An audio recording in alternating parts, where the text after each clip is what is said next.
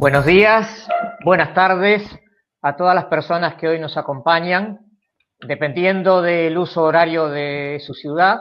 En este momento en Colombia son las 11:30, en la costa este de Estados Unidos las 12:30 y en mi caso Argentina es la 1:30 p.m., o sea que estamos justo en medio de mi hora del almuerzo. Bienvenidos a esta nueva edición de Andina Link virtual, donde vamos a tratar un tema muy importante. La revolución digital ya está aquí, no hay vuelta atrás, no hay manera de deshacer los cambios que han ido aconteciendo en este último tiempo. El coronavirus y los efectos de la cuarentena han repercutido en un cambio en nuestros hábitos de vida. Nuevos requerimientos de Internet, trabajar desde la casa, encuentros virtuales, entrenamientos remotos, que se suman a lo que ya venía creciendo en lo que es el Internet de las cosas, el Smart Cities y los requerimientos del 5G. Todo esto agrega mayor presión a nuestras redes de core y a nuestras redes de acceso. Hoy tenemos con nosotros a Steve Harris. Es un gusto para mí presentarlo a Steve. Más allá de un buen profesional, es una excelente persona y un buen amigo. Creo que son elementos que valen más que cualquier galardón para una persona. Steve es un profesional de experiencia reconocida en el mercado global de las telecomunicaciones. Su actividad estuvo enfocada mayormente en toda la actividad de training y capacitación. Es director ejecutivo de entrenamiento y ventas técnicas para el SCTE, la Society of Telecommunication Engineers. Trabaja con el SCTE y con el ISB, International Society of Broadband Experts. Y lleva con este grupo trabajando casi 11 años.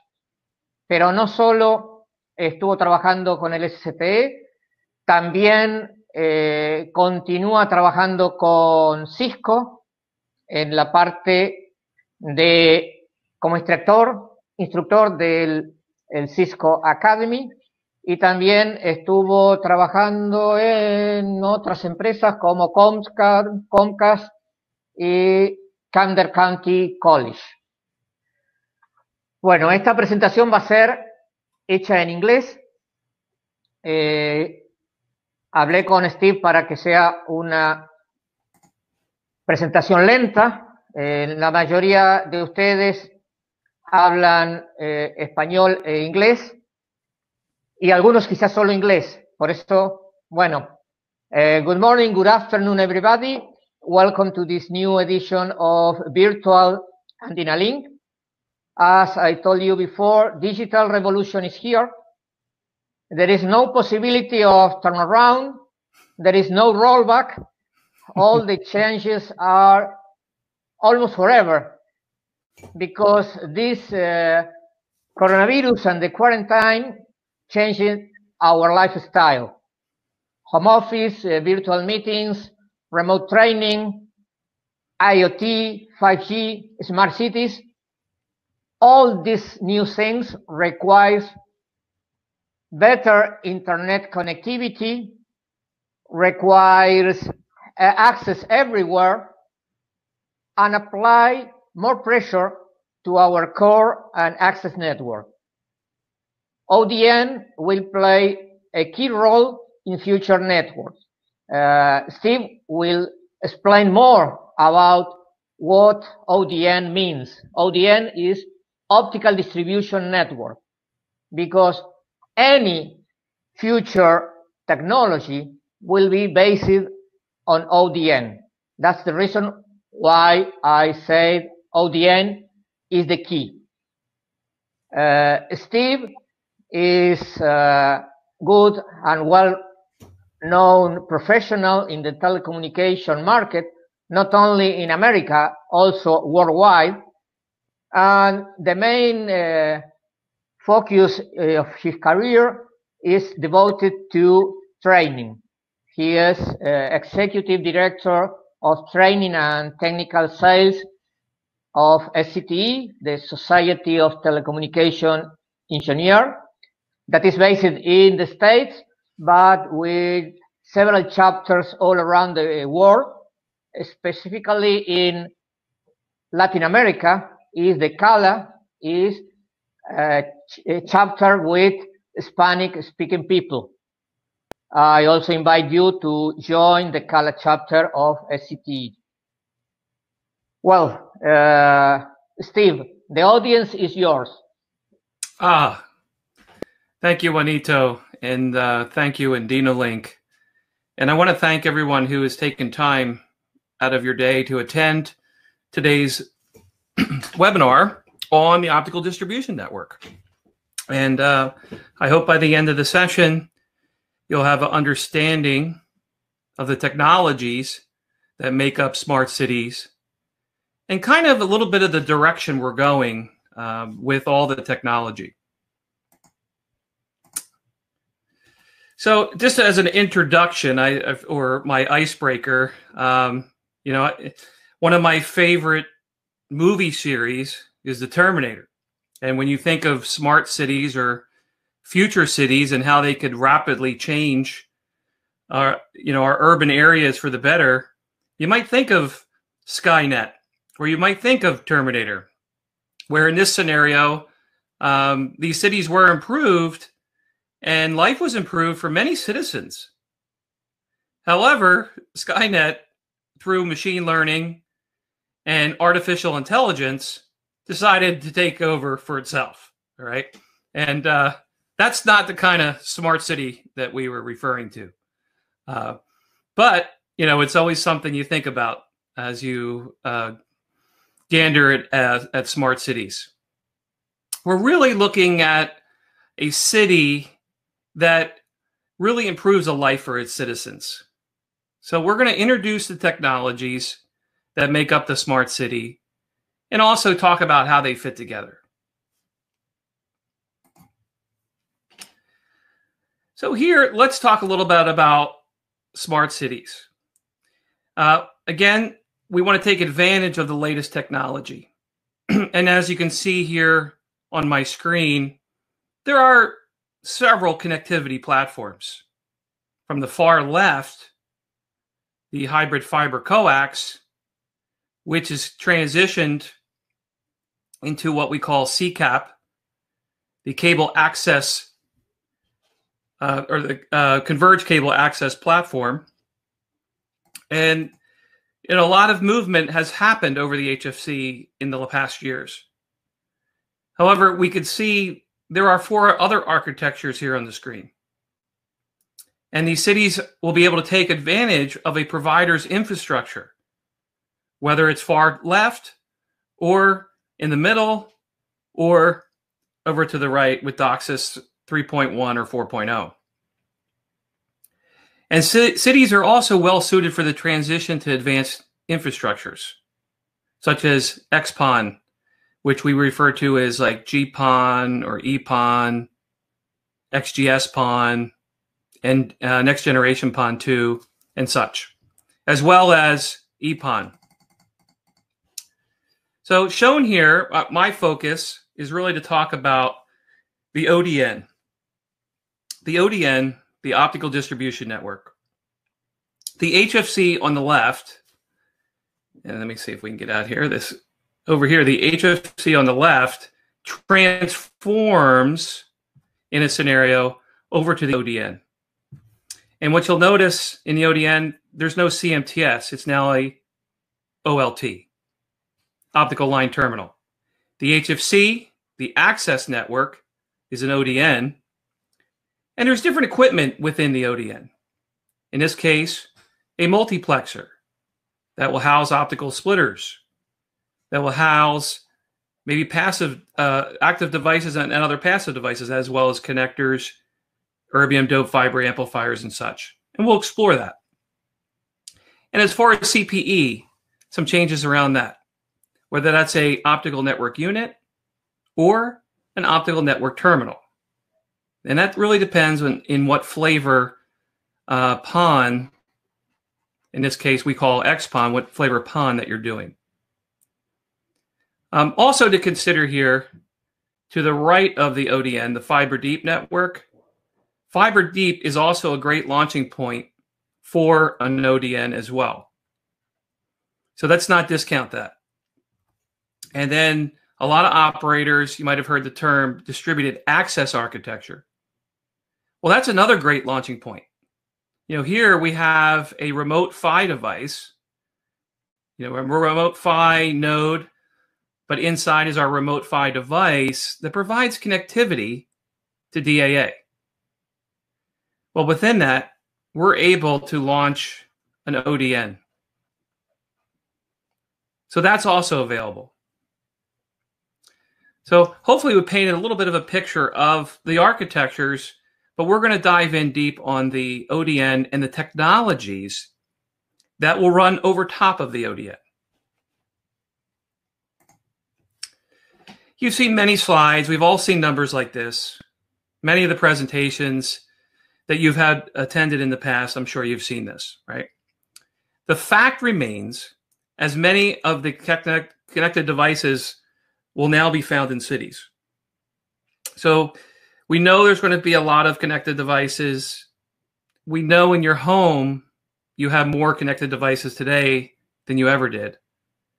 But everybody is sharing in the billions that will have connected devices.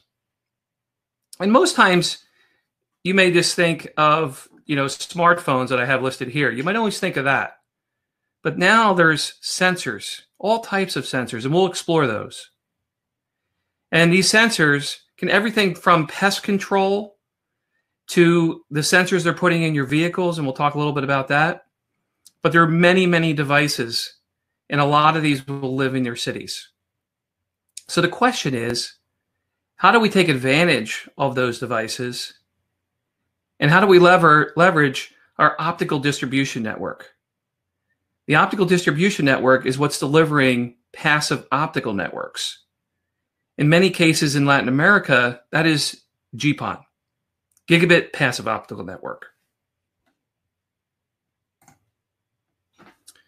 And also, if you haven't heard about 10G, I'm going to do a little introduction because the ODN, the optical distribution network, is a key component under the 10G platform. So the 10G platform is all about driving innovation in the ODN. 10G is a partnership, as you can see here, with NCTA, which is a government arm of the cable industry in the US. Cable Labs, which a lot of you are members of, is our forward-thinking engineering, looking out 3-5 years on what's coming next. You might have even seen some of their videos. They're excellent. There's also Cable Europe, and of course the SCTE. Now the platform offers increased reliability, and who doesn't want reliability? We all talk about that. I mean, no longer can you have a network that's down for a day or even for a few hours. Expanded capacity. Everybody's excited about more capacity. Everybody wants symmetrical networks. Of course, we want better security. I'm sure in the last few weeks, you've read an article or come across an article in the last few months talking about cybersecurity, talking about hacking. We're going through it in the US. All different countries hacking the US, and it happens in every country. But that's important to have better security. Obviously, lower latency with 5G coming, gaming, more video, virtual reality, all key components. One of the things that operators are keen on is service velocity or agility. That means I'm able to scale my networks up when I need to, and I can do it very quickly. And finally, a component of 10G is performance, higher compute. So in addition to 10G edge computing, which allows processing at an aggregation node, listed here. So you can see that right here called the edge node. You may have referred to it as the aggregation node. I will also talk about GAP, Generic Access Platform, coming up. But key component in the delivery of an ODN, of a smart city. ODNs today support 10 gig.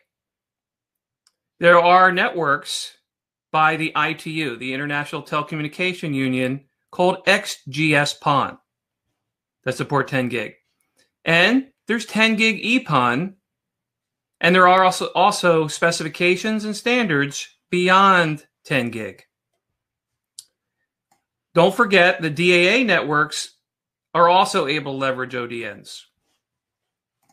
So let's talk a little bit about the components of 10G. And really, these are components of an ODN. And the 10G is a platform for delivering improved reliability. Think about what's happened in the pandemic. I just had a conversation this morning, somebody that's using telehealth and telemedicine for their children. And this is important. You have to have reliability when it comes to accessing healthcare, as well as devices that may monitor your healthcare. And of course, let's not forget about proactive network maintenance that many of you are working on. That's also falls under improved reliability. We also have bandwidth. Bandwidth will be fast enough for the ODN technology coming in the next 10 years. So we're talking 10 gigabit per second. And we want to scale that beyond 10 gigabit per second. And we want upstream bandwidth matching downstream bandwidth. And an ODN has that capability. And an ODN, beyond that capability, is able to leverage digital fiber. And we'll talk a little bit about that. Let's talk about security. We mentioned cybersecurity, but other areas of security, public key infrastructure. No longer can we leave things at a low security level. IPv6, a lot of folks are transitioning to IPv6, IPsec, which is IP security, and creating more secure networks. Think about this edge device that's moving out into the network, right? And it has edge compute. No longer can that, you need physical security, but no longer can we not protect that device. And there's some great articles in the latest issue of Broadband Library that talk about this type of security. And we have reduced latency. And the key with reduced latency is how do we aim for 1 millisecond? Right? How do we get to 1 millisecond? And you say, wow, that's crazy. But think about what the customers want. More mobile devices. They want to leverage 5G. They want to use Wi-Fi. And not only is the ODN need to deliver 1 millisecond or close to 1 millisecond, also our Wi-Fi networks need to do that. We're going to be doing mobile backhaul, front haul, and that's going to be riding over top of the ODN. There's a lot of mobility happening in cities. So that's key. Service velocity. This is the scalability and agility of an operator. If you have customers, they don't want to wait weeks or months to use a particular service or sign up for service. So it's important to make sure our network scales very quickly. And you might have heard some terms around software-defined networks or network function virtualization that really improves that. Even SD-WAN, software-defined wide area networks. And of course, performance. Performance is key. And so higher compute that drives performance, and this is necessary for future cities. We'll talk a little bit about fogging, because that's related to performance as well when it comes to cloud. Also to mention is besides training and certification, standards. And SET develops standards. We're a nonprofit that develops standards. Cable Labs develop specifications, and we're all using these specifications and standards. And these are important to follow recommended practices and standards. And SCTE, along with the industry, is looking to expand outside our normal standards operational topics. So we're pursuing new technical standards tied to broadband, emerging areas.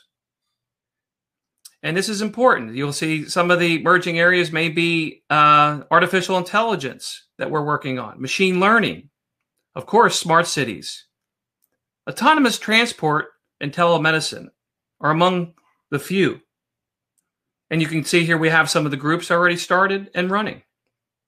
And some of you may be attending some of the groups already. So this is important. It's instrumental as the industry is developing best practices and standards around the ODN. Now, the FTTH standards group was very instrumental when it came to fiber to the home early on. You might have known about the SET 174, radio frequency over glass. Perhaps some of you are using it. All the SET standards are free. You can access them on our website. There's over 300. And we'll talk about one that really relates to the ODN, and there's a lot of activity. And there's been a recent article from Light Reading as well. It's called the Generic Access Platform. Now, this standard is going to enable the ODN of the future. So stay tuned, and we'll talk about that. The SET GAP defines common interfaces that basically allow you to do plug-in modules within your aggregation node that I was showing on the last slide. And this will enable not only ODN, but DAA with ODN. So stay tuned. Lots to come on this front. So let's talk a little bit about smart cities. Now, I'm not sure if we have a chat feature. My moderator would know that. But it was just a simple question. You know, what is a smart city? And we may come up with many, many definitions of a smart city, right? But I wanted to make sure that we're all on the same page. Juanito, do we have a text feature? I'm not sure. So that's okay. Not sure. Continue. Okay, no problem. And so think in your mind, what is a smart city? And I'll show you a definition. This is according to Wikipedia. Let's see if you came up with the same thing. So think about an urban area using different types of electronic things that connect to the internet, sensors to collect data. And one thing recently I learned is that my car is collecting a lot of data about me, the way I drive. So pretty scary stuff. But think about if your car has all that data and you're able to leverage that data, making it more efficient in transport. Now, you know it's all about the data, and you probably read or heard about lots of articles about data privacy. But the data is excellent for managing assets, all the resources, and services efficiently. So hopefully you came up with that definition in your head. So let's take a look at some settings. These are just examples. This is not an exhaustive list of things that you would find in a smart city, but kind of gives you some ideas. These are 9 settings of a smart city deployment. And these could all be enabled over the ODN. So I'll start with my favorite over here. See where my pointer went. Okay, we're going to start with vehicles right over here, and then we'll work this way. Okay.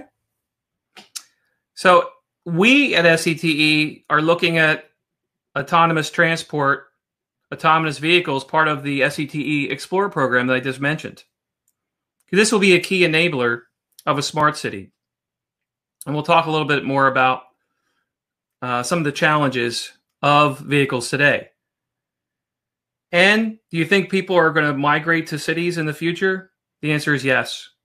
So the challenges we have today will continue. So vehicles is a huge part of this. Now, we talk about home automation. This is just an extension of a smart city. There are many homes in a city. There are many multiple dwelling units in a city. So you can see in the billions, these markets. And who doesn't want an automated home? Who doesn't want a home that can monitor temperature or moisture, et cetera, et cetera? You have offices. So as we work across here, we have our offices here. And again, the offices are changing, especially with what's happening now. So this is an extension of a smart city where you have teleworkers now working in different parts of the city instead of a single building. So there'll be a lot of opportunity for this area. So we talk about factories could be another area that will benefit from optimization and safety. A lot of the technologies that we're talking about will benefit, the workforce. How about retail? It's already happening in the United States that we have automatic grocery checkouts. If I go to the Whole Foods, which I do not shop there, but if you did, you can actually just walk out of the store with your device and your groceries, and it would automatically deduct it from your account. So these are some things changing in retail, making it easier to shop. You have work sites listed here.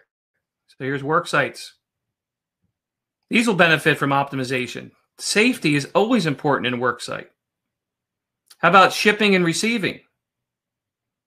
How about container ships coming in and dropping off goods? Lots of opportunity. And these are all part of a city. I mean, it's a huge part of Buenos Aires. And think about yourself. How will you fit in? Do you have any wearables? A lot of people have watches that tell you when to exercise, tell you that your heart's beating too fast, tell you haven't walked enough. But these will be a key device that provides data within a city, allowing you to navigate much easier, perhaps finding your parking, working with the next one called outside. So outside is logistics and navigation. So in logistics and navigation, it might be moving some trucks in and out of the city. It might be moving you in and out of the city and providing real-time communications via your wearable. So you might be walking through the city and it says this is a better way to go to get to your vehicle. And of course, public health and transportation is a big one. You could even include public safety. So these are just a few examples. You can see the market's pretty large for these types of settings. So the future city challenges. Well, there's a bunch of key areas, and most people live in cities. So that's first of all. So when most people live in cities, people that live in cities want a positive quality of life. Who doesn't want a positive quality of life? And that involves enhancing every aspect of your daily existence. So whether that's getting your coffee in the morning, whether that's going to and from work, whether that's you socializing, or you get lucky enough to ride in this nice vehicle that I have here on the screen. People want to move around safely, and they want to be able to access perhaps green spaces when they're within their city. They might want to use augmented reality to look at different items within the city. So there's a lot of things, arts, culture, but basically it's an environment that provides the best urban living and minimize hassles of city life. You don't want to be stressed when you come in and out of the city. You want to have a positive experience. And cities are a great place to live. Provide many amenities to people that live in cities, as you know. So what can we do? Some of the challenges. Better utilization of resources. Perhaps that's energy. I highlighted the one transportation, lighting. And maybe you want to have controlled lighting so you're not wasting energy. Better infrastructure in the city. The more infrastructure, the better connections to Wi-Fi, the better connections to 5G. Those connections to Wi-Fi and 5G are backhauled over an ODN. So that's huge just to provide those basic services. And obviously the social aspects. You know, if I can utilize apps on top of those Wi-Fi and 5G connections to make reservations at my favorite restaurant or to book a hotel very easily, it's definitely going to improve the quality of life. How about pollution? Too many cars, too many people, pollution. How can we reduce that? Again, if we can improve transportation and give better times to come in and out of a city, or improve mass transit, and we can then impact pollution. And safety and security is always top of mind for everyone. So obviously you have cameras and lighting and maybe even notifications that say there's an incident that happened in part of the city, please avoid. So real-time information. And what about this one here? Crisis response. So COVID-19. I don't think any of us get enough information on COVID-19. It seems like we get inundated, but it would be nice to get the correct information or to get information that's personalized to me. A lot of times watching the news, I get general information. But what about personalized information to the city that I'm working in, or the environment that I'm working in, or to how I am navigating within a city? So many opportunities. I shared earlier, you can see the growth. You know, 1950, urban areas were about 30%, but you can see now 50, going from 50% or 55% to 60%. So people are not leaving cities. We might see a little bit of change after COVID. However, I think most people are going to utilize cities, and it's very important that we create environments. But this is just an example showing how population lives in urban areas. This is general, and this would vary based on city to city. And I shared that where I got my source, if you wanted to see if we could look up some of your cities. So the clear thing is urban migration will continue, and we will still have pressures on resources such as transportation and other areas within the city. That's apparent. So how can we make it better? So let's talk about the technologies. And I'm sure you're all thinking to yourself, I've heard of every one of these. And you should. The entire industry has been discussing each one of these areas. All of these together can be utilized within a smart city. So lots of components. So we'll start over here at the ODN. That's the optical distribution network. That's your infrastructure. That's your access network for passive optical networks. And then you have IoT, huge technology. You may have not heard of LoRa, but LoRa is long reach or long range. So the LO is long and the RA is range. I should know my acronyms better. But wide area network. And this is important because we have to preserve battery life, and Wi-Fi uses more battery life than a low power. And LoRa is one of many, and I'll share some others. Machine learning. This is computer algorithms to improve automatically, to actually improve the network automatically. No human intervention. Or perhaps we want to accept those automatic improvements. Then we could have human intervention. But this is definitely topics you've heard of. Augmented reality. CableAds has an excellent video, and at the end, if you want to hit me up, I'll send you some links. But they have a YouTube channel that shows augmented reality and some of the possibilities. Here at SCTE, we're actually working on some augmented reality in our training. Obviously, analytics, huge part, right? So analytics is all your data. And we're going to be feeding data between systems. So that's a huge part. You have virtual reality.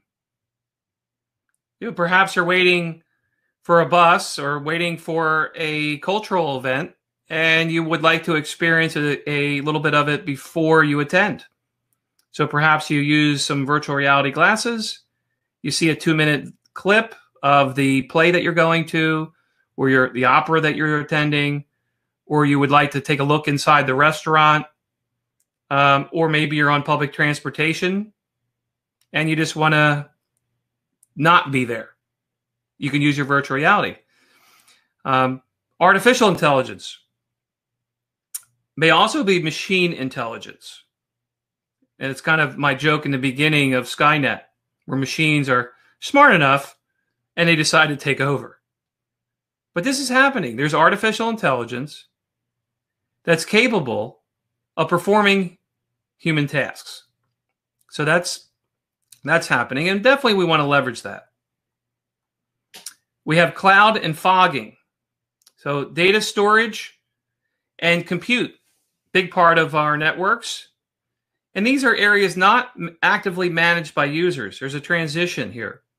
Before you actually managed data storage, you manage the compute. Here we can add compute very easily through cloud.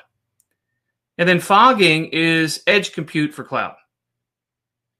So one of the things in SET Gap is moving edge compute to the aggregation node.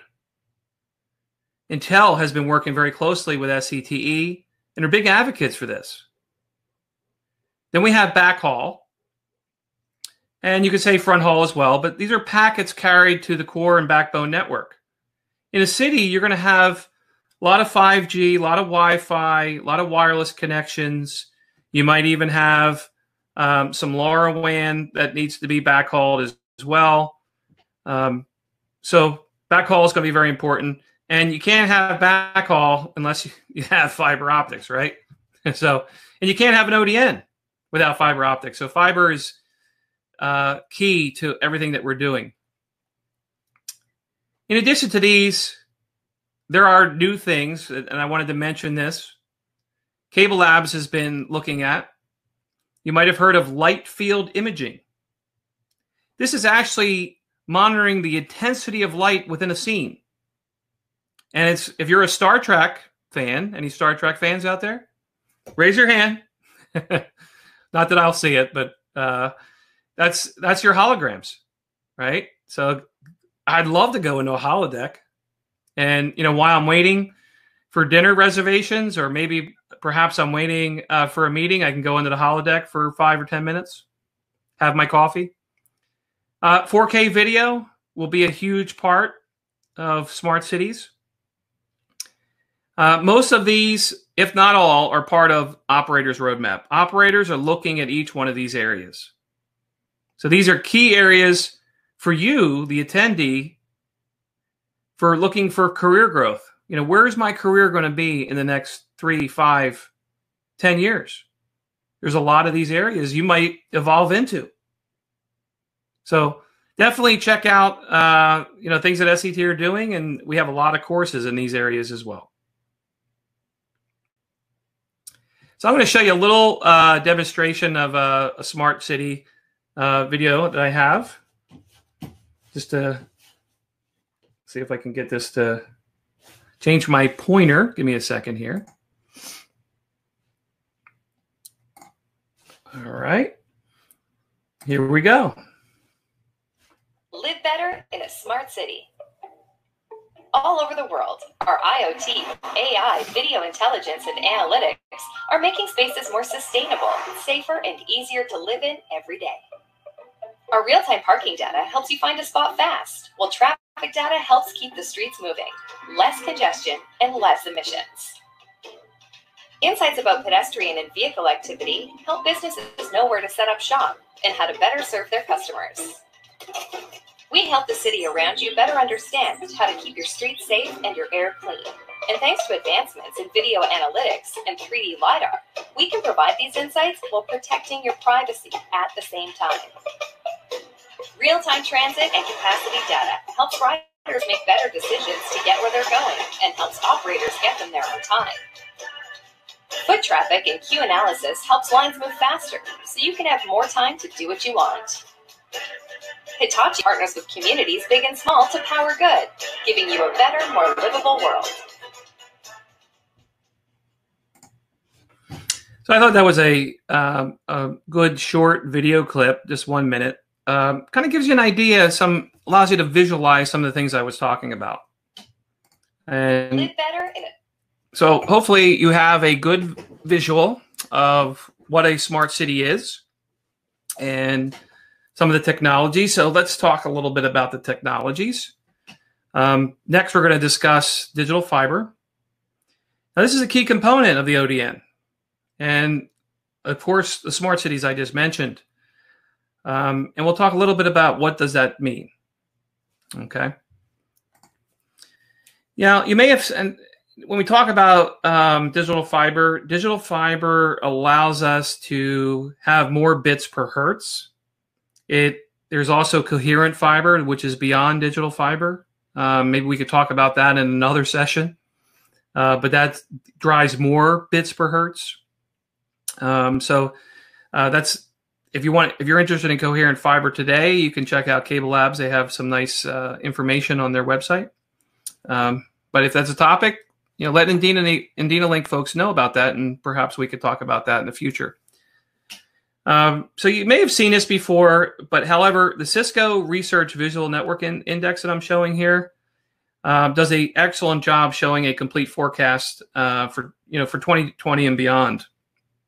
And if you would like some information on this, at the end, my email will show up, and you could just email me, and I'll send you some information. But some of the key things here, obviously, more users. Whoop. Apologize for that. Got to turn my pen back on. Obviously more users are going to be a key here. If you look at the Cala population on the internet, we're closing in on 70%. More devices, we know that. So that's those devices are going to want connectivity in cities. So 4 per user, and they're growing constantly. The speed for fixed is growing.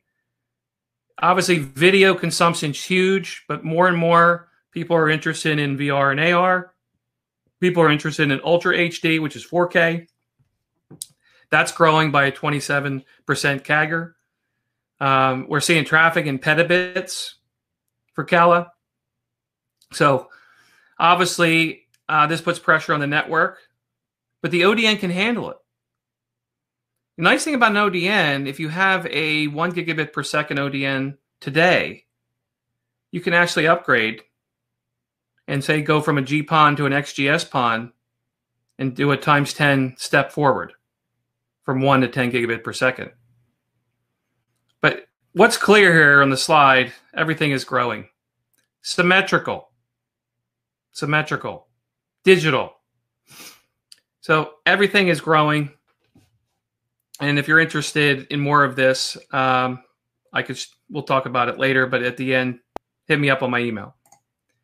Another one that I thought was interesting, and this is also, I can share this with you, is the state of broadband. So this is ITU. This is more of a European versus what I just showed you, which is Cala. What's clear here is the number of people within 100 kilometers, 50 kilometers, 25, and now 10 kilometers. It's growing. There's 2.04 billion people that are within 10 kilometers of fiber. And most of that is driven by the ODN. And these ODNs are delivering packets, whether it's GPON or EPON. A lot of GPON. And EPON is now becoming more and more prevalent as well.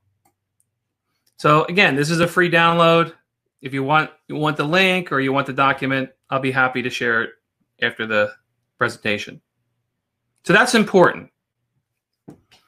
Now we've done with our vendor partners, you can see them right here, Adtran and Corning and some others. We've done some cable fiber outlook survey reports. So if you haven't seen these, this one below here is from 2018. The one above is from 2019.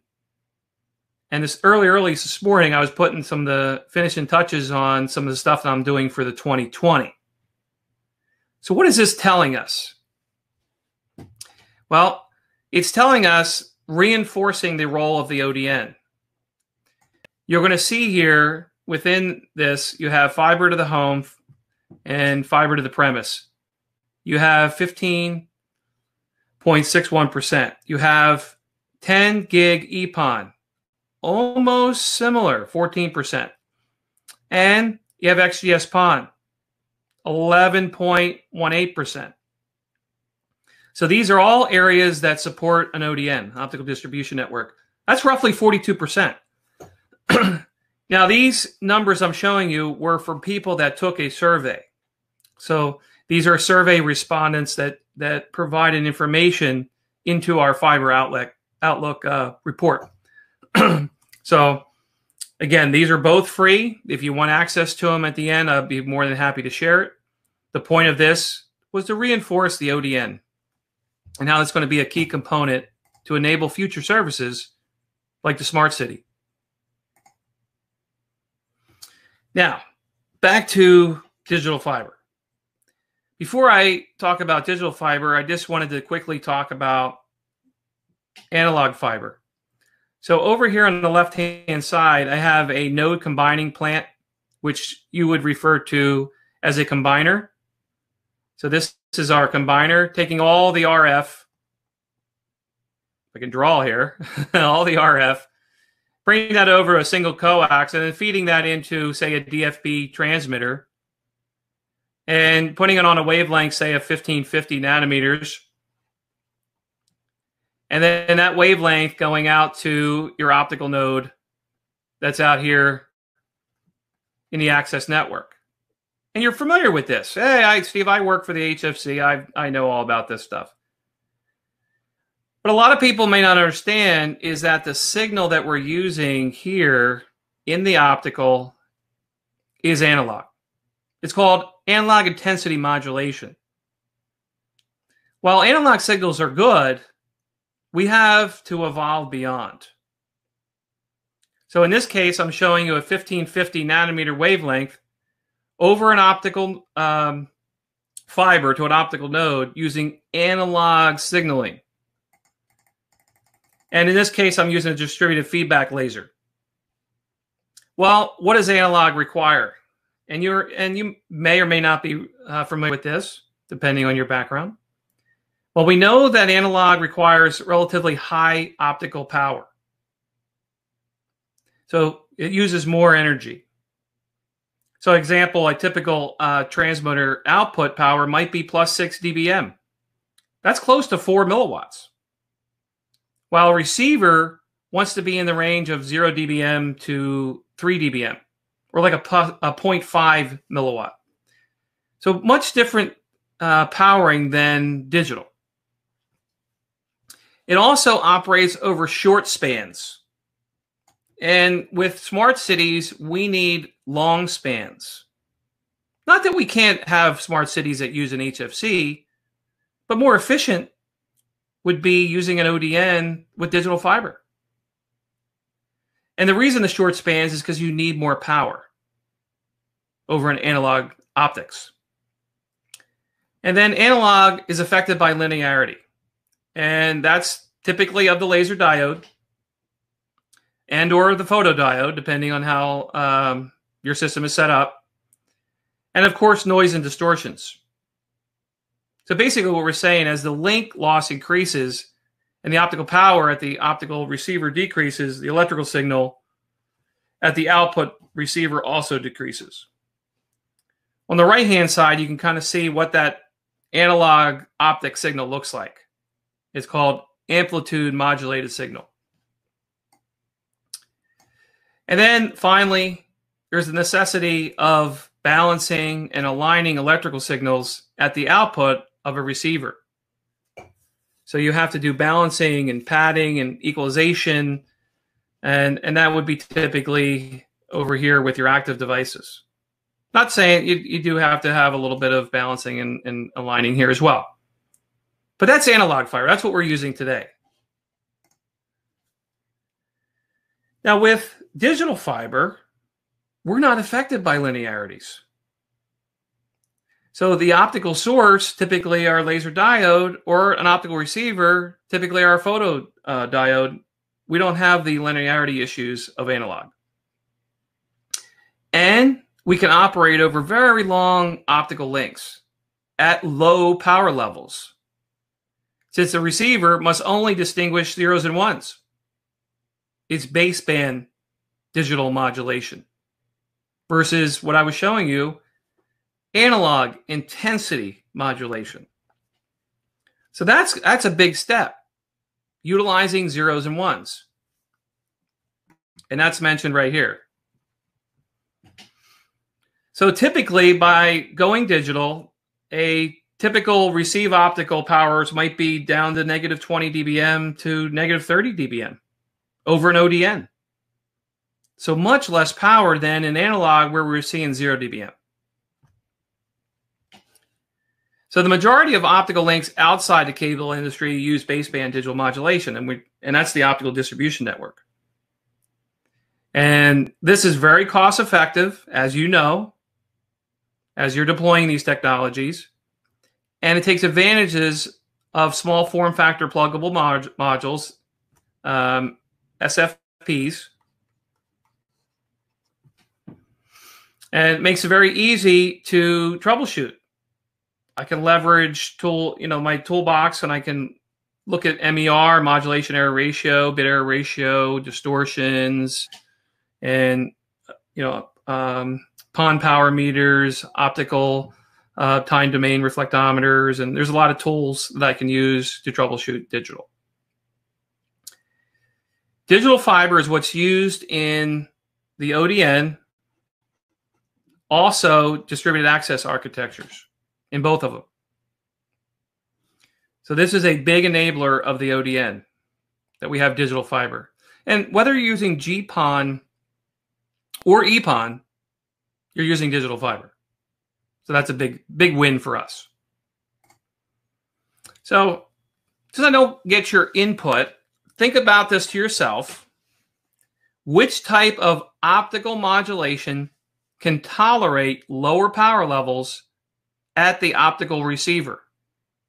Is it analog intensity modulation that's used in the HFC? Or is it baseband digital modulation that's used in an ODN or in a distributed access architecture network? So think about that yourself. You probably have the right answer. Let's take a look. You should have said, yes, baseband. Excellent, excellent. So another thing to mention here, and I've kind of phrased it as a question, because not only are we dealing with digital fiber, but we're also dealing with multiplexed digital fiber, and we're dealing with multiplexed analog fiber. And so the question is, what is the difference between digital dense wave division multiplexing and analog dense wave division multiplexing? And so you might be familiar, before I reveal the answer, you might be familiar with coarse wave. Coarse wave. A lot of operators in their analog fiber networks utilize coarse wave instead of dense wave. And it really came down to cost and versus the benefit. We would love to have dense wave, but it is a little bit more costly when it comes to analog, especially with those increased power levels and the linearity issues. So think about this one. Do you know the answer to this? Okay, so let's take a look. So if you were thinking this, analog channel spacing width is 100 gigahertz versus digital, which is much lower. meaning I can pack more channels on a single core or a single piece of glass. So I go down to 12.5 gigahertz spacing, right? And that's key. You know, as you're turning up a smart city and you need more fiber and you have, you know, digital fiber, I can now multiplex that digital fiber.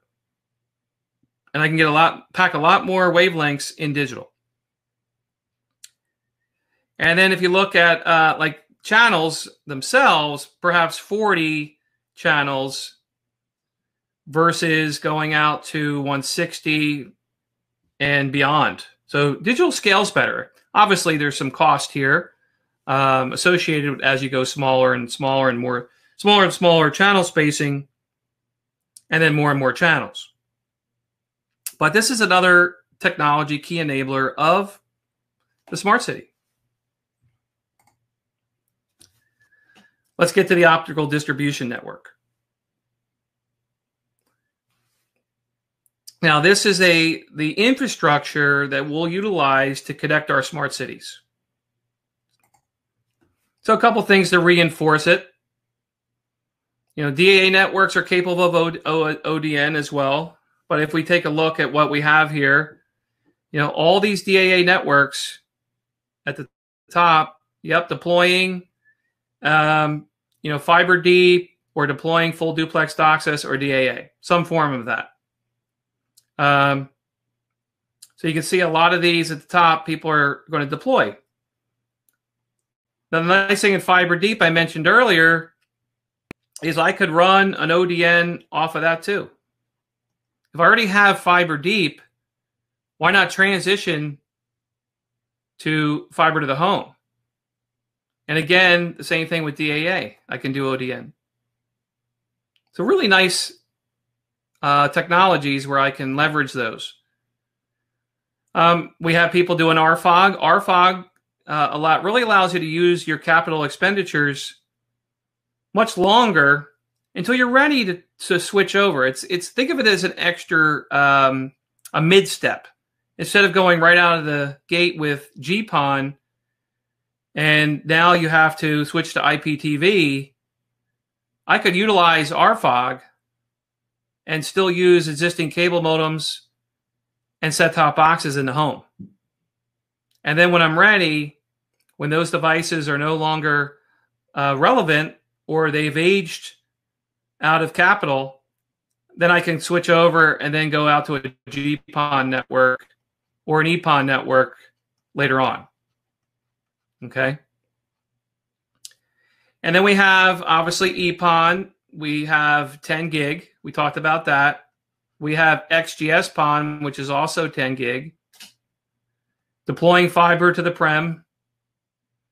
So you can see there's a lot of activity around an ODN or technologies that an ODN can leverage.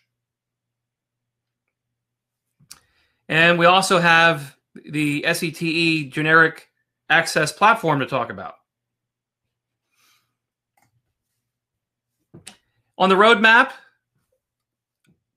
and this is just if you're not clear with where things are going, depending on where you are. You know, a lot of operators. There's an operator in Mendoza that's doing XGS-PON. Well, you don't have to go out and do 10 gig right away. Maybe I just want to do 1 gig, and then I can just turn it up as I need it. Maybe 1 gig, then 2 gig, then 5 gig, then 10 gig. So it's nice, even if you deploy it, you don't have to go out and run 10 gig right off the bat. You could even start at 500 megabits per second. There is a roadmap for 25 and 50, as well as 40 by 40, next generation PON 2. And there are operators looking at these technologies. So definitely be familiar with different types of fiber to the home optics. And all of these, except for RFOG, leverage the ODN. And what's nice that once the ODN is in place, it's very scalable. It fits under the 10G platform, and I can turn it up.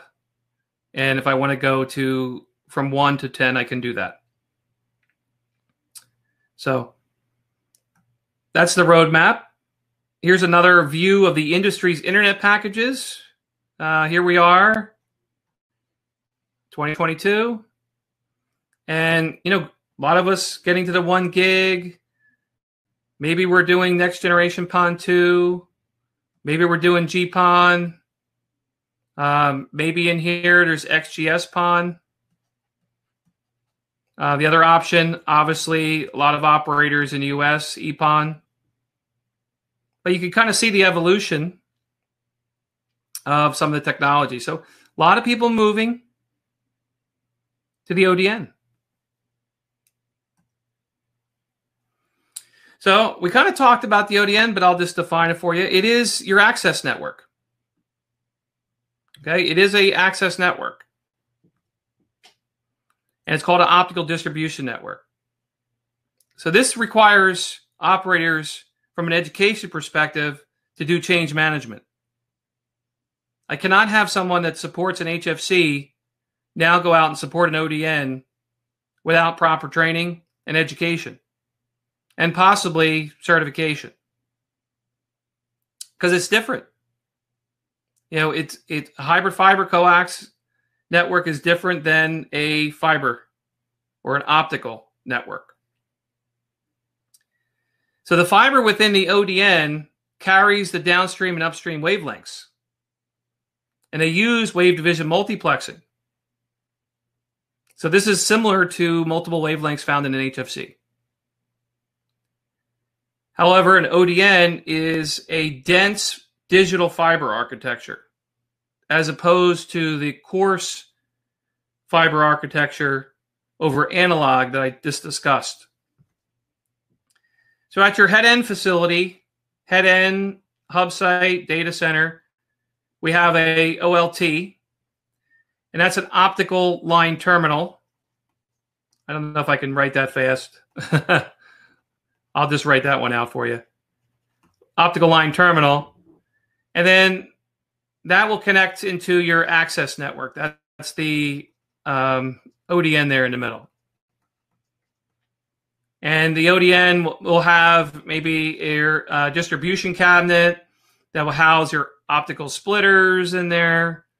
It will have connector trays, fiber management, and then you'll have optical taps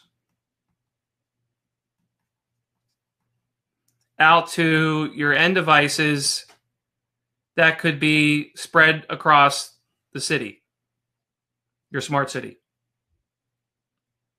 So in the case of GPON, that would be your optical network terminal. So GPON uses an ONT. And there's nothing wrong. You can leverage your ODN and leverage GPON to start creating a smart city. And EPON works just as well. So that's an ODN. Another thing to keep in mind that a lot of operators, their workforce was familiar with, is working with an HFC. A lot of the folks were working with decibel to millivolts. Now we're going to be working with dBMs here. So you have to transition. You also have to know optical power budgets. And the optical power meters are now PON power meters. So there's a lot of things that change. However, once you transition your workforce, you're ready to go. And the ODN has different architectures that we can do. So shown here on the left-hand side was the OLT, that's right here. You have your transmitters and receiver lasers. This here is a phantom splitter. Some operators may use this just to drop down the optical loss by 3 dB. And the reason for that is Later on, I'll pop that phantom splitter and maybe go from a 1x32 to a 1x64 network. Other operators may not use that at all. But it's a way with the phantom splitter not to have to recalculate optical power budget. So this is your optical power splitter. So typical, a lot of people like the 1x32. There's also operators who are using 1x16. And then you have your optical tap that will feed the ONT. This is called a centralized architecture. This is one example. And you could also use a distributed architecture. The distributed architecture is where you have a optical splitter, perhaps feeding another optical splitter.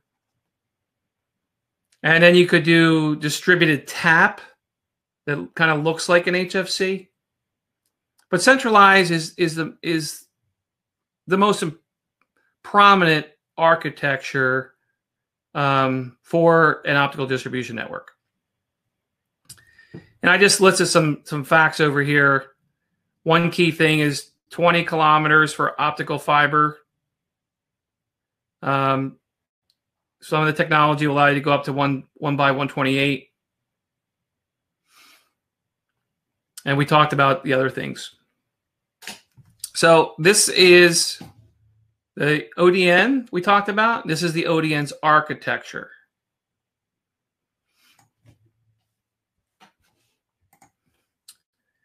Now the technology running over, so we talked about the ODN, and then we talked about centralized. So on top of that, I might choose GPON. And you can see on the right-hand side, there's my OLT. And that's housed up here in my head end. And then I'll have my cabinet out there in the field in my ODN. And then ONTs out at the smart city. And GPONs use 1310 and 1490. And I think a lot of you've gone through a lot of these presentations, I'm sure, about the differences between the PONs. But the key here is I can leverage this technology as well as DOCSIS provisioning of GPON and utilize this architecture out into the smart city. Forward looking is XGS PON, 10 gig.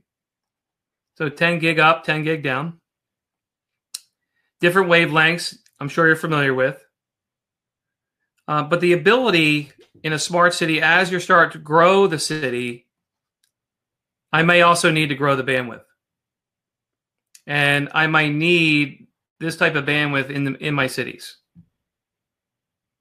So that's XGS PON. And that is the next step after GPON for most operators. It's cost effective.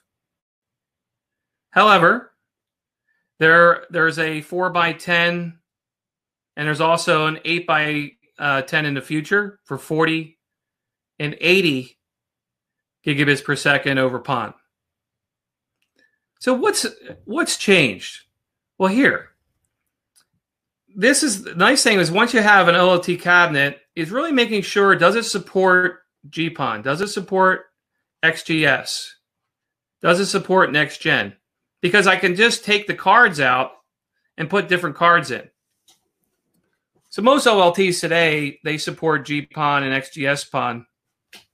And they may also support next gen as well.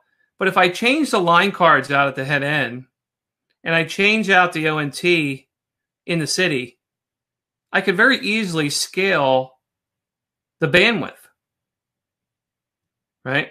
Well, and I don't really need to go into the ODN network and mess around with the fiber distribution cabinet or mess around with a strand mount, what we call a V hub, virtual hub. I don't need to go in and mess around with that because it's already designed for 1x32 or 1x16. I can change out the endpoints and scale the network quickly. You obviously need to provision that. So that's where DOCSIS provisioning of GPON comes in. And again, with more bandwidth, it allows you to do more things. We talked about mobility right here. We talked about backhaul. Maybe it's carrier Ethernet over PON. We do a lot of carrier Ethernet, which we call maybe E. That doesn't look like an E. E. Private line or virtual private line. So for Ethernet. So it gives you a lot of flexibility. So the ODN is very, very flexible. And here's a little shot. You might have seen this before, but HFC at the top, active devices. We talked about analog. Down here, we're digital, multiple wavelengths, fiber distribution cabinets and V-hubs, and optical taps, and the endpoints could be 1 or 10, and maybe it's 40 in the future. Very, very flexible. Very, very flexible. And you can run these together, meaning you could still have an HFC and GPON, or you could still have an HFC and EPON.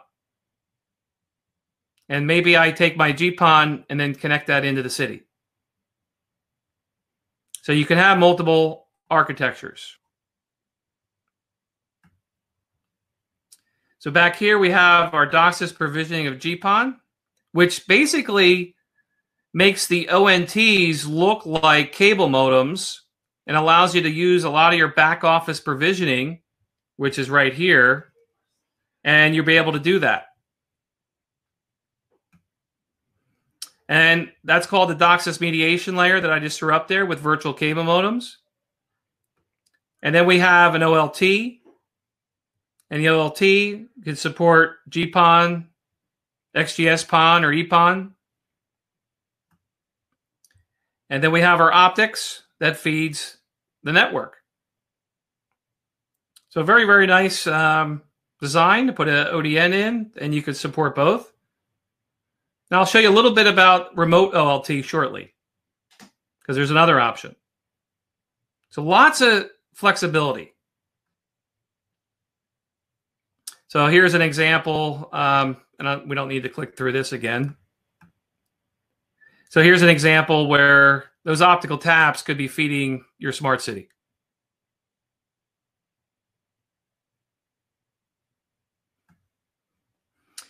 So remote OLT. So what we're looking at here, we're looking at this remote OLT, which is what I was showing you in the head-end hub site, perhaps your data center. And we're taking the optical line terminal and putting it in the field. Now, there are two types. This is a cabinet. This is a full cabinet we're showing here. Notice there's an air conditioner on it, but a full cabinet. And there's also strand mount. Strand mount uses a SET gap enclosure, and I'll show you that next. So you have two options, because this might not be viable. I can't put a full cabinet in the middle of the city, Steve. This is not going to work. But in a more rural area, this might be work very well. Or you might have areas within facilities that you can do it, like an OTN. And you can see there's power in here and your batteries for battery backup and all your good stuff. And what we're doing is bringing the edge closer, And for those areas that need to be secure or we do not have the ability to have this, that's where the strand mount option comes into play right here. We also have the ability to have active PONs. So an active passive optical network, you're like, what? This is where we would use EDFAs, erbium-doped fiber amplifiers, and maybe we have to extend beyond the 20-kilometer length of a PON. So that's where that comes in. So pretty cool stuff. Let's take a look at GAP. So this is the node. Now you're familiar with an optical node. We called it an optical node because that's what it was called in HFC, because it just dropped off optics. Well, today, it's not just optics. It may be a remote OLT. And that module will slide in here. And with that remote OLT, now I can shoot off an ODN into a smart city. That's pretty slick. Well, I'm also doing 5G. So maybe in another slot is a 5G module. And I could drop that in there. And the nice thing about the GAP, the generic access platform, is you have all your interface connections. They're all standardized. And all the powering is standardized. So you can shop multi-vendor if you need a power supply unit, or you need Wi-Fi 6. Maybe you need RF amplifier module. Maybe you're doing DAA. See how flexible this is? So this is also going to be able to be enabled in your smart cities. Modular based, making it compatible with multi-vendors, driving down cost, and improving network reliability, moving the edge closer, and many, many other benefits. So the ODN, I kind of hinted to earlier, and I just wanted to make one point. It's very, very flexible.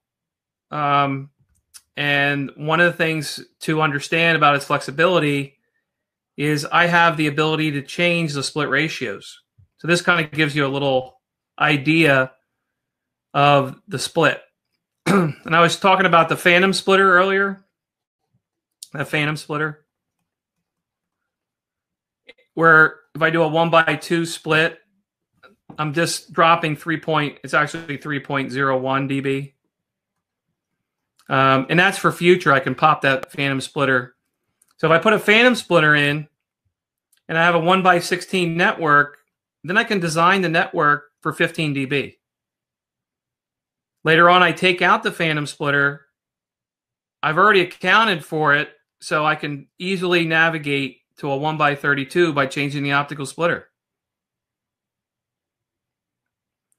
If you want to change from a 1x16 to a 1x32, perhaps then you'll have to account for additional 3 dB. But very, very easy and flexible. So that's the nice thing about the ODN.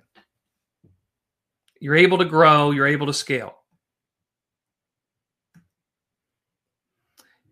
So at this point, I'd like to discuss a little bit about some of the other stuff, the other components. Obviously, we talked about smart cities. We talked about the ODN. I'm going to show you at the end. I did write a nice article that kind of introduced this stuff, and this is kind of where this presentation came from. I built the presentation based on the article, and I'll share that with you at the end. But you can't talk about all this smart stuff without talking about IoT.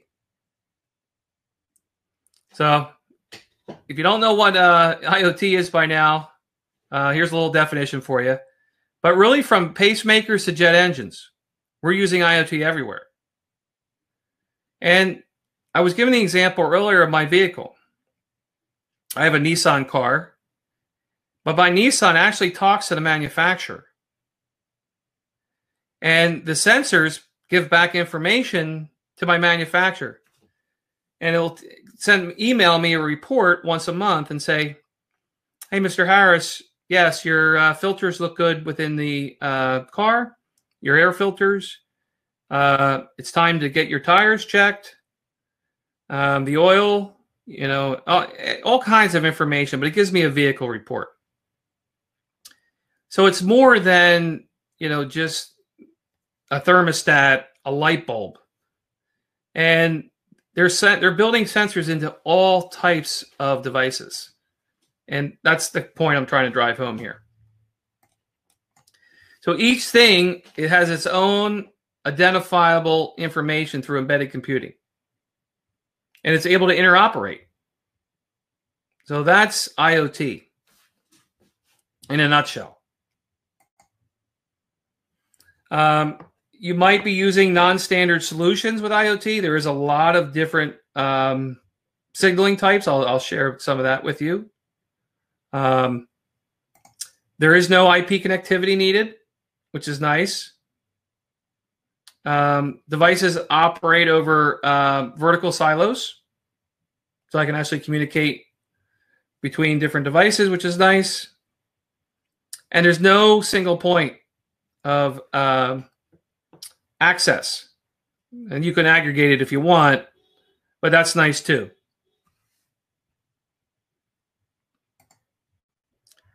So what is IoT? It's low-powered devices. Most of the devices are battery operated. So Wi-Fi is a solution, but however, if I'm looking for longevity, I'm looking for maybe like a LoRaWAN or a Bluetooth or a Zigbee, something like that. When it comes to connectivity, that's shown here. So connectivity could be Zigbee, Z-Wave, LoRaWAN, many different types of connectivity, but non-IP protocols.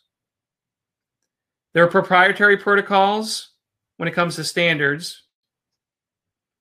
You have to watch some of the IoT devices because some of them don't have any security. And some of them have basic security, like a password. Very, very important as you're going down the list, making sure you have secure IoT devices. You don't want somebody hacking the smart city. You have time to market, and that's really time and effort for development, maybe longer for some of these devices. And then if you could leverage existing silicon chips, solutions that are available, it actually it reduces the time to market, which is nice. And two other things I'll mention. You can see here there's an IoT-enabled device. But I want to talk a little bit about cable micronets and security. And so we talked a little bit about being secure, and Cable Labs has been working on micronets.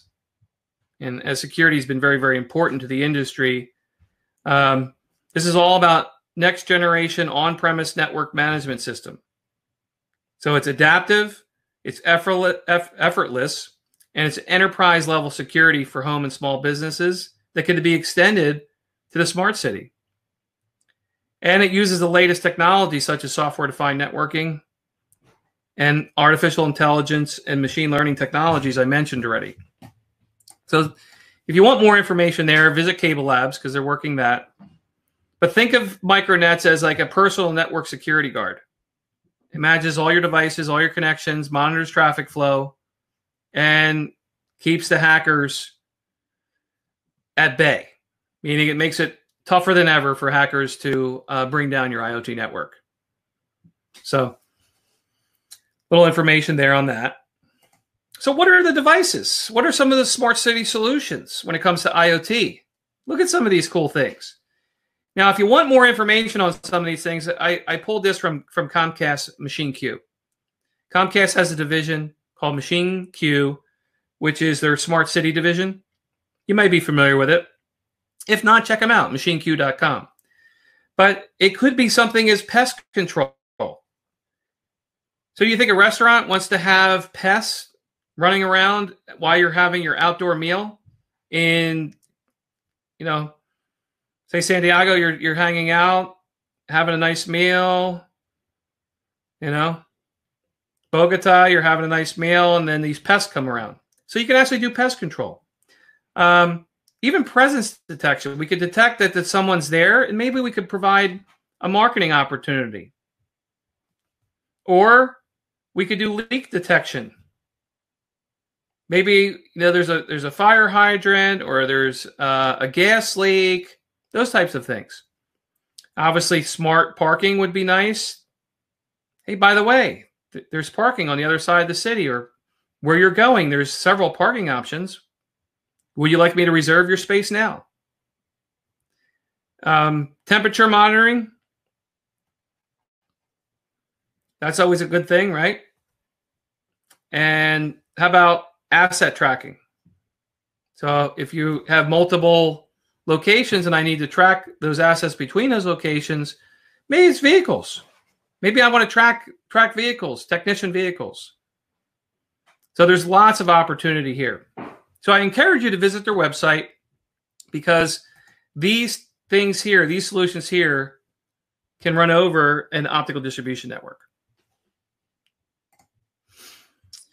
What about applications? I mentioned network connectivity.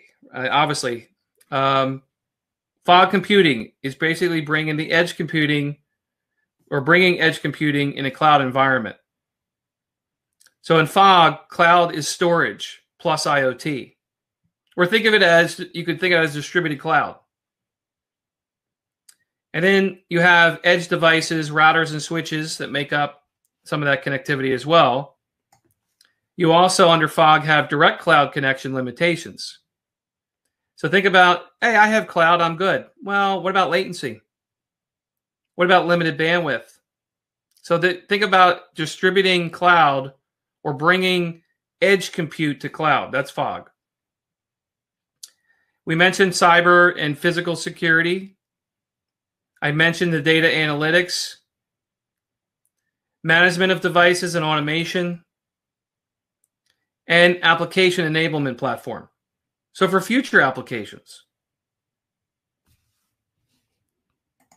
So what would those future applications look like? Well, here's a little study from Gartner, and kind of looked at 2018 to 2020. But you can see a lot of the segments, there's lots of use cases for IoT growth. And here we see utilities leading the pack. So whether that's reading your water meter, reading your electrical meter, all of these things are in the billions. So you can see there's multiple devices increasing under utilities. Whereas physical security is like number 2 as growth. So for example, with healthcare providers, the install base goes from 280 million in 2019 to 360 million. And that might be even higher given COVID. Another example is transportation, clear growth, and we are just getting started. And that's why SCTE has a vested interest in autonomous vehicles, because this is a growth area that will touch on broadband networks such as ODN. And I shared the new cars that are already connected, and now is how do we connect them to the city? And how do we get devices like the city talking to the cars, and cars talking to parking meters, cars talking to each other, cars talking to you? So there's lots of opportunity. And here's a topology example. All right, at the top is your cloud layer. Let's see if I can get my little pen out there. So top's your cloud layer. That's your data center. Could be your head-end hub, head-end site. And then you have your network layer, your routers and switches. And that's really your ISP level up here. And then here's your edge, where you have your controllers. And those controllers are in different parts of the city, where it's controlling lighting, where it's controlling traffic lights. I mean, how many of us waited for a traffic light and you were the only one there? So obviously that creates a challenge.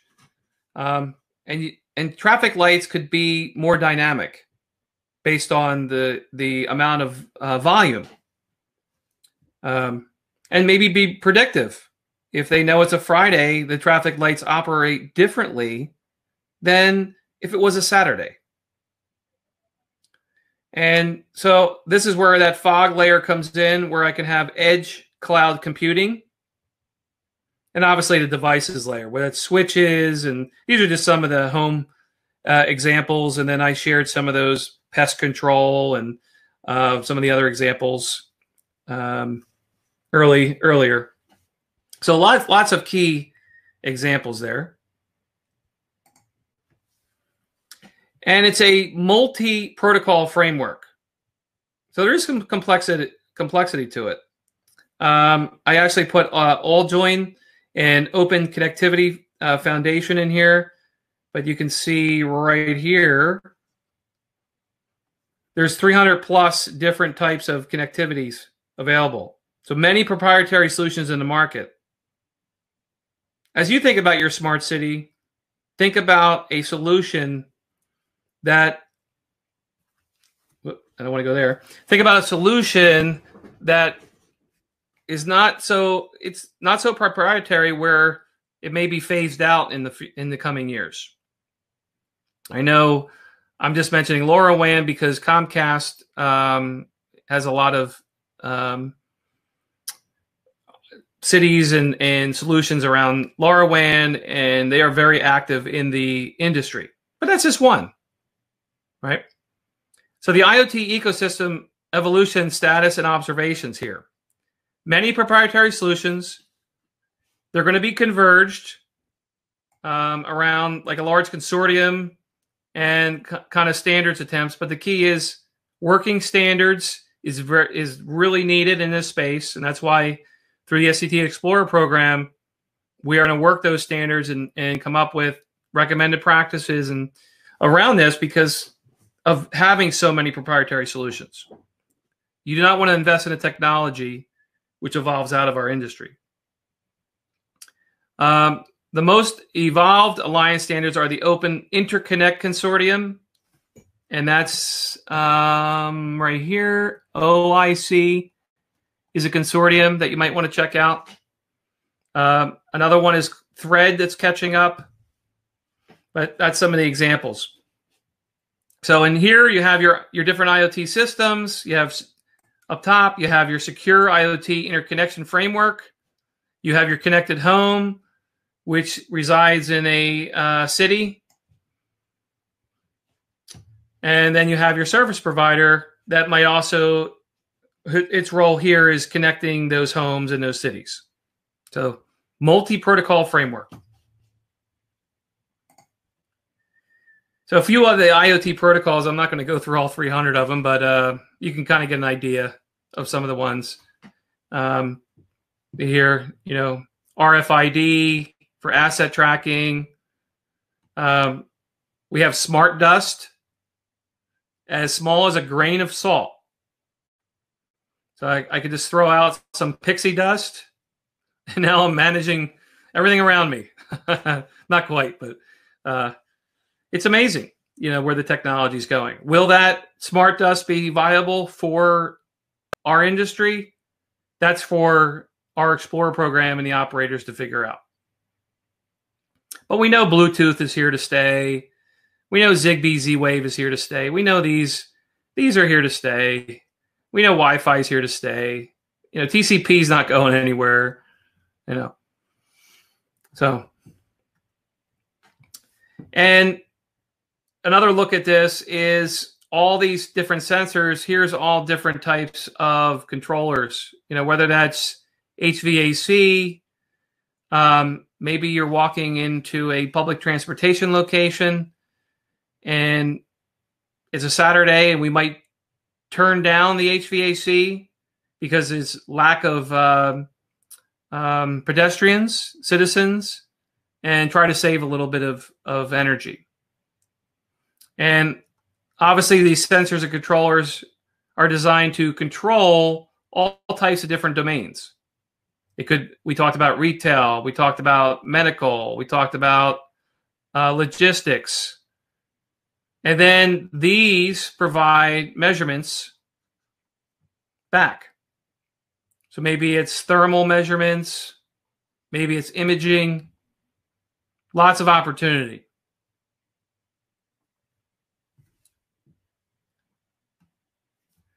So that is my ODN, my smart cities presentation, and wanted to give you a little bit of feel for some of the IoT stuff. I think we can all share there are many technologies that make up a smart city, and it's complex in nature.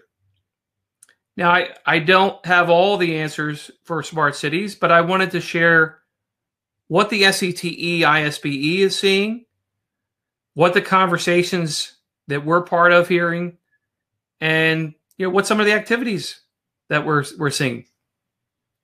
There's also a broadband library. If you don't read that, there's also excellent articles around smart cities in that magazine.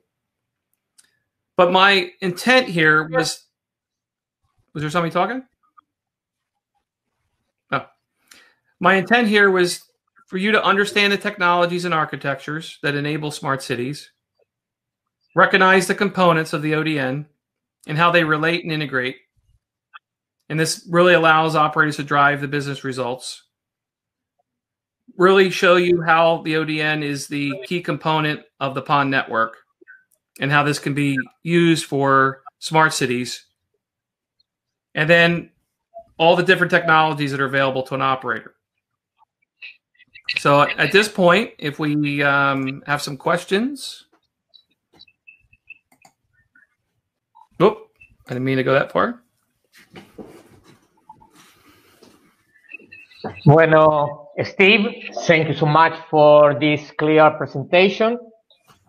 Antes de pasar a las consultas que han ido subiendo durante la charla, quiero agradecer también a todas las personas presentes, algunos que se identificaron, como Ricardo Acosta de México, Franklin Antonio Lapo de Ecuador, Marco Muscus, no mencionó de dónde era, Ruby Santana de República Dominicana y otras personas de otros países de Latinoamérica, de Colombia, de Argentina, etcétera, que estuvieron siguiendo esta charla.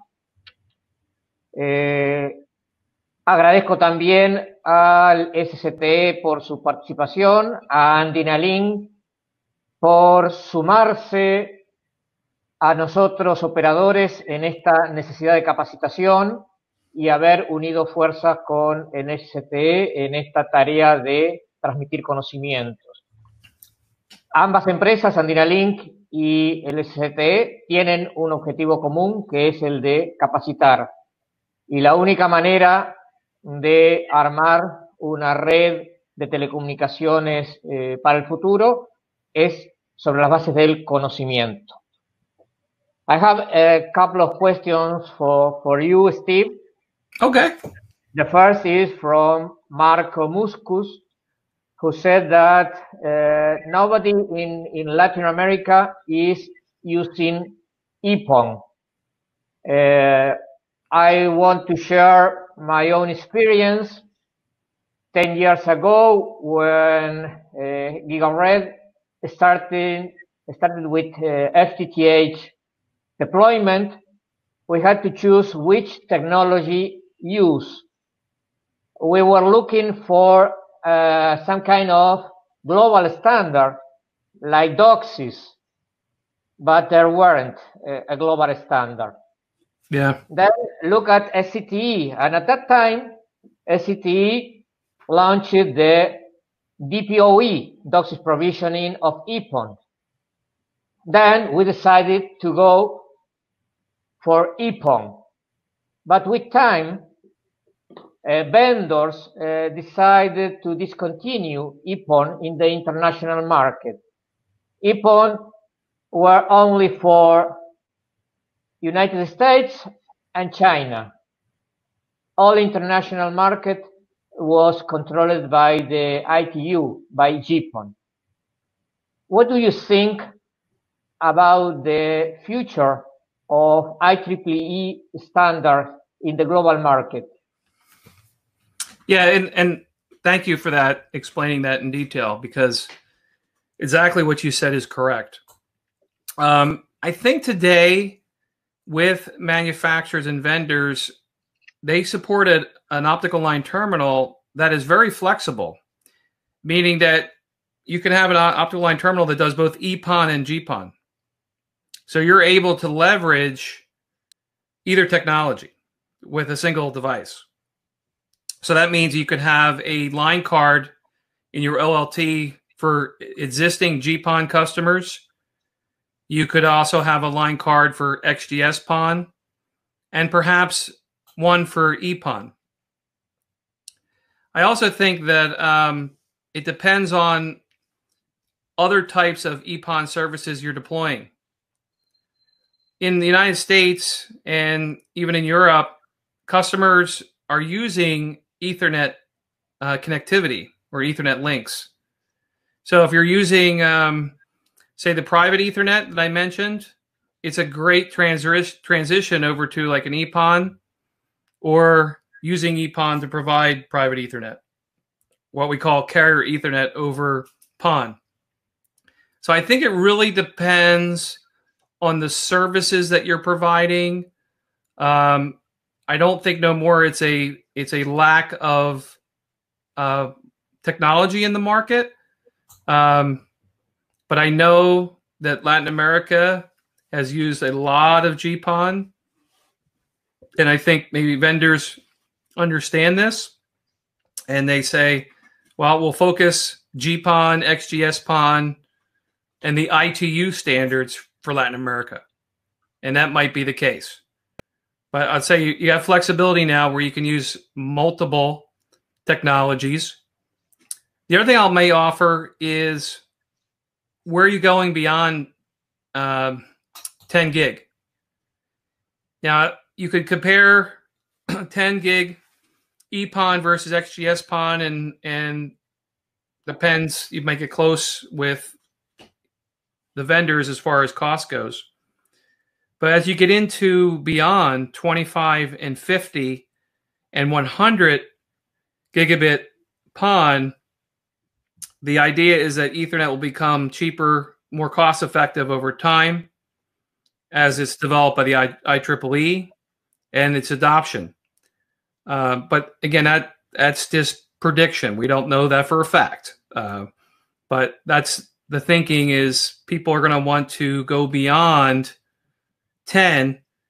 And we know that the next generation PON 2 on the ITU side may not be cost effective to go beyond 10 gig today. And that could change as well. So those are some of my thoughts there. Excellent question. Okay. Second question is a personal question. You talk about remote OLT. I'm just guessing that it adapts for two extreme requirements. In low density areas, rural markets, remote OLT may be a good solution to extend beyond the 20 kilometers range. Are you talking to Alexa, Steve? No, my office phone is ringing, and I'm trying to end it. Sorry. I apologize. No, don't worry. That happens. Well, I told you that remote OLT may be a good solution for low density market for rural areas to extend beyond the 20 kilometers budget, the 20 kilometers link of the OLT. Yes. And at the other end is in very high density areas, in high density cities, when maybe it's good to move the OLT to the block or to the building to reduce the fiber count required to bring service to a large amount of customers in a small place. Correct. Is that correct? Yeah. So one of the things I alluded to early was the notion of coherent fiber optics. And coherent, different than digital. Digital is zeros and ones, and it's on and off. And you have to flicker those on and off pretty quickly. So think of it as more of a light switch, where coherent is QAM-based digital fiber. And so if you can bring an OLT, well, if you can bring an aggregate node close to dense areas of your city, that aggregate node could then have OLTs connected to it. And there you can provide the density over coherent fiber back to your facilities and then use digital fiber to provide connectivity in those dense areas. So there is that's an excellent question, because in New York City, there's an operator that is doing just that. They're bringing in OLTs into large MDUs, multiple dwelling units, apartments, and providing connectivity for an entire building or an office suite. So you're absolutely correct there. The problem with remote OLT is powering and the place to locate it. Yes. Yes. Yeah, because you need, you would have to have a type of service level agreement with a business to drop it off in a business, or have permission from a property owner. Yeah. Yeah. Yep. And you also need to accede to this place late at night or when it fails. Yeah. Yep. And access because it's locked because you don't have a key. Yes. Yes. And that is all concerned because you may be able to install the OLT at a multiple dwelling unit. However, you might not have 24/7 access. Exactly. Yes. Exactly. Yes. Yep. It's definitely a challenge. And that's where, an operator may have to invest in, obviously strand mount could be one option, or invest in small, like an optical transport node area within the city to offset that. So you might be in that scenario. Yes, but in large cities like New York or Buenos Aires, you can't install strand equipment. Right. That's a big problem. Yeah. Yeah, and that's where you're going to need. I think you're going to need agreements with the city so you can have access to facilities within the city to install equipment, and maybe that's some type of an agreement, right? Where you can say, "Hey, we need space for equipment, and we could make your city smart," right? So I think that's part of the conversation with city leadership, and I know that's happened with operators. Working out smart city is not just providing connectivity in your network; it's also negotiating with city council about how it's going to be done and their role in the network, because they are a huge piece of this. It's a different scenario, exactly what you mentioned. Sometimes to get permission to install equipment in bolts or in pedestals. Yeah. Yeah. The other, option is you could say to the city and say, look, we'll provide Wi-Fi connectivity at these squares within the city. In return, would you provide us access for this equipment so we can get closer to provide free service for these 3 squares within the city? So you might have to negotiate that, right? Kind of like maybe a more complex franchise agreement.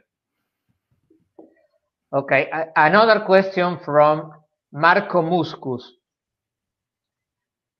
He asked to explain a little more about edge computing. Okay. It's supposed to be some kind of CDN. I guess that you should explain the movement from cloud computing to fog computing to mist computing. The idea is to move not only the content, also the application closer to the user, right? Yes. And I'm just trying to see if I bring the slide up that it had that here, because I had a slide early on about it. Well, we can look at this one in here. So this is the gap standard I showed. Whoop, it decided to go next slide. Give me a second there. I had it up there and it just, okay. Yeah, so the gap standard, the idea is with the standard, it's all modular based, right? So if you wanted to put a virtual CMTS in there or ON and OLT, you could, right? But the idea is that all that compute, like all the data that you're collecting, you bring that all the way back to your facilities and then do the compute on it. So the idea is with taking all the data back into the cloud and then working your compute is doing a distributed cloud where in this device, instead of an amplifier module, we'll do fog here at the edge and work on some of that data in a distributed fashion or a distributed model. Whereas the other scenario would bring all of it back to the cloud, then do the operation on it, then go back and act on that data. So that it's just a distributed model using fog in a cloud environment. And the other notion outside of cloud and fog is modular head-end architecture. And let me pull that up. So modular head-end architecture is this here. We're doing a lot of this right here. You would like to take this CCAP device and then move it out, the physical layer out into your access network. And that's fine. But now I might want to also slice it and take the Mac and put it out in the access network and basically run virtual CMTS. I'm basically virtualizing my CMTS. When you have that scenario, you're going to need compute out there at the aggregation node. You're going to need compute out there in the access network. So there's the idea of edge computing is whether it's cloud or it's in a modular head-end architecture that the brand new specification, by the way, if you want it, I can point you to that. It just came out from Cable Labs maybe about 9 months ago, maybe a year ago. That's the notion, is just bringing the compute closer, and this way you don't have to bring all the information back to the facilities to act on it. Does that answer the question? I guess. Pregunto al resto de la audiencia si alguno tiene alguna consulta adicional, que por favor la escriba en el chat, así yo se la transmito a Steve. Si no hay ninguna consulta, damos por cerrado este webinar. Les recuerdo que este webinar fue grabado y va a ser subido al sitio de YouTube de Andina Link Virtual, y el vínculo para poder visualizarlo les va a ser enviado por correo a la dirección que ustedes suministraron en el momento del registro. Once again, I would like to say thank you to Steve for sharing your knowledge, for being with us, and to join effort in this training task of Andina Link and FTTH. Yeah, and Juanita, I just want to mention two things quickly, if I could. Yep. A lot of these technologies, we have a whole bunch of Spanish courses. So if you're interested in Spanish training, SET has a Cala page. Check it out. There's an article around what I just talked about. The key message is learn fiber, get certified, become an expert in fiber, because the operators are going to need you. And the things that I shared earlier, if you want some of those PDF documents, here's my email. And so if you wanted the fiber outlook information I was showing you, feel free to reach out to me or reach out to Andina Link, and we could share some of those documents with you. We'd be happy to share it. That was all, Juanito. Back to you. Okay. That's it. Thanks again. Okay. Gracias a todos por participar.